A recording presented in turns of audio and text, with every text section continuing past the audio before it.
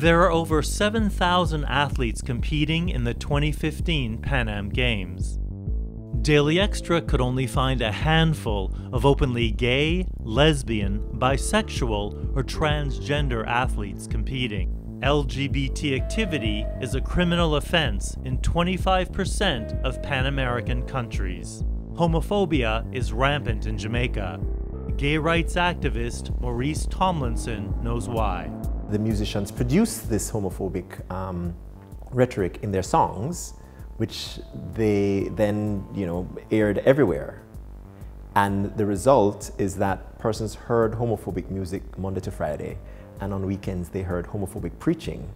And it kind of created, as I say, a situation of the perfect storm, a marinating function of homophobia across the society. In Jamaica, homosexuality is illegal, with punishments of up to 10 years in prison. But Maurice is confident the law can be changed. I definitely think that we will see the repeal of the laws in my lifetime, because research that was done again showed that in the Caribbean it will be easier to flip the switch from homophobia to tolerance and acceptance, as long as people get to know LGBT family members, colleagues, etc.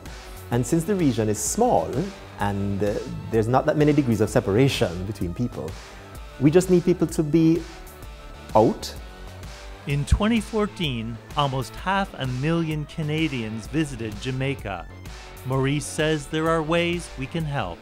If you're going to visit Jamaica, you call around and find out which resorts are inclusive. And then, as an extra step, you may call another resort that you know is not inclusive and say, I was coming to stay by you, but I heard that you don't have a very inclusive policy, so I'm going to stay somewhere else, just so you know.